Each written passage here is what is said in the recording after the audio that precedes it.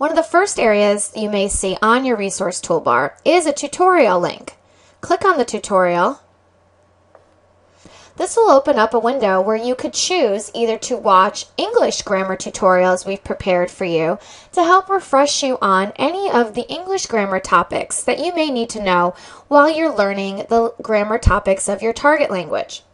In addition, we've also included your specific language you're taking, grammar tutorials to go correlate with those particular grammar topics you're learning during your semester.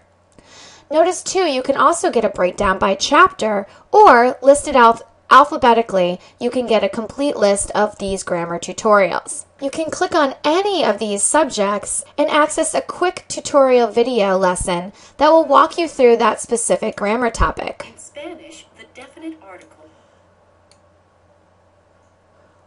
Watch the video, and at the end, you'll be asked to take a quick little comprehension check. Select an area, and you could submit in to see how you're doing. You can reset and answer again. You can always go back and view the tutorial again, or close your window and select another grammar tutorial to watch from the list. Also on the resource toolbar is access to your full e-text. Most courses come automatically with an e-text. If you see this missing from your course, that simply means that that particular course does not have an e-text option. We have a separate tutorial video on how to access your e-text. Also notice you may have a glossary option as well. This glossary will allow you to search from the target language you're learning to English or English to the language you're learning.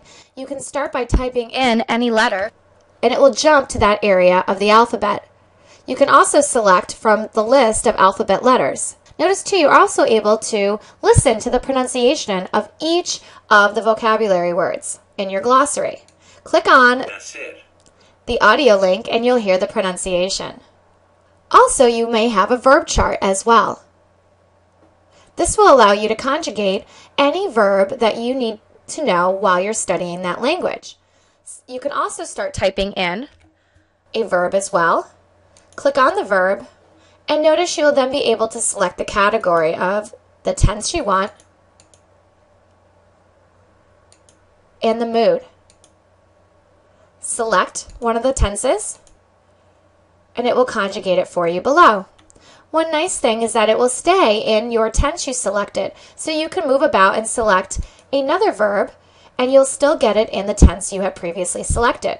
If you do need to change your tense, you can always go back up and select a different tense.